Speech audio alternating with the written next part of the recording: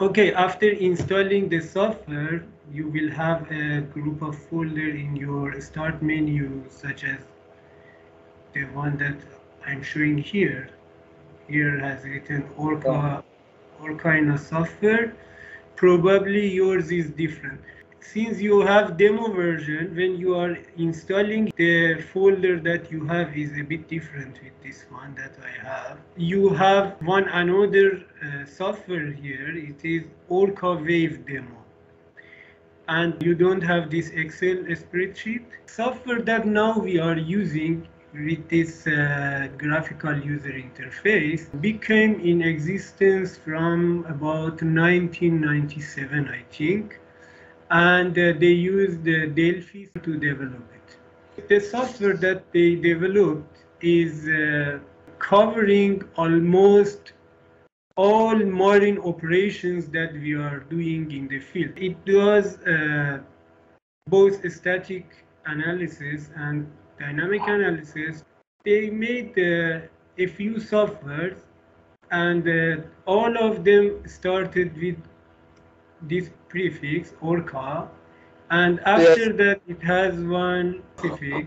Initially they wanted to do the modeling and analysis of flexible risers, so they named it as OrcaFlex. And later on they made another software for analysis of pipe laying, cabling, all these flexible lines, and Mm-hmm. even rigid ones, and they named it Orca-Lay. You know, at the same time, there was another software, Off-Pipe.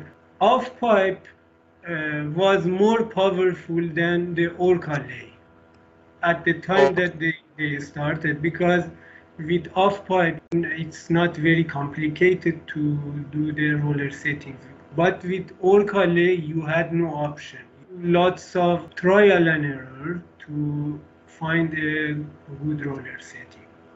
So they decided to replace the Orca-Lay Mm-hmm. with another software, but finally what they do, I think it took over 10 years that they finally added the same capabilities to OrcaFlex. So the OrcaLay is not existed anymore. There was another software, OrcaBend, and this Mm-hmm. OrcaBend is used for the checking of the all code checks that when you are designing a bend. Mm-hmm. So it's mostly is used by companies that are manufacturing the bends, such as I think in India you have PSL, which is doing uh, making bend induction bend. So this is the software that those kind of companies are using. There was another software called Orca Motion. You know, after motion analysis, you will get one or a few transfer functions.